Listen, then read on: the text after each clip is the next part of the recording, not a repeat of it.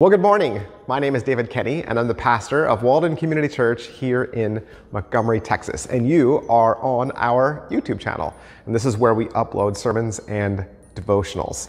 All through the month of December, we are doing a devotional every day from now all the way until Christmas Day, looking at our Chrismon tree. Now, I know the word Chrismon is a little strange, but it's just a compound word of the words Christ and monogram.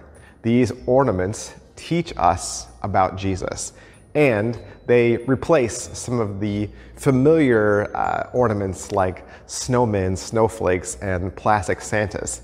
Now, this tree teaches us not just about Christmas, not just about that first Christmas, but also about Jesus, and explain some of his deity and theology.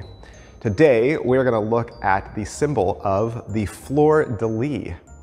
Now, I'm sure you've seen a Fleur-de-lis before. It's a stylized lily flower. It has French origins, and it's been used for centuries because of its design and symbolism.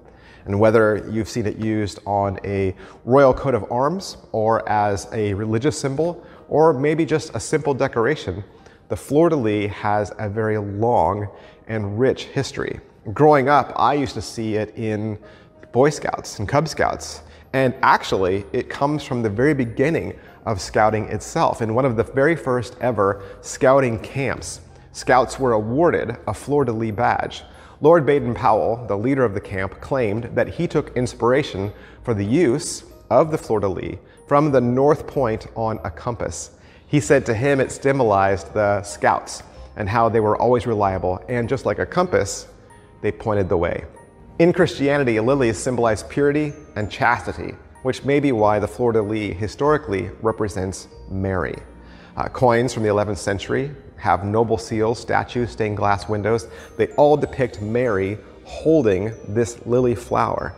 And while Mary has the strongest connection with the flower, it's also been used to represent Jesus and the Trinity. Because we have three petals, then there's a clear connection with the three figureheads of God. Alternatively, the petals have also been associated with faith, wisdom, and chivalry. Now, we've already looked at one verse in the Bible about lilies, so I thought we'd look at a different one today. Our verse today is from Hosea 14, verse 5. I will be like the dew to Israel. He shall blossom like the lily. He shall take root like the trees of Lebanon. You know, it was to Israel that this promise was first made, and it was at a time when the nation was rebelling against God.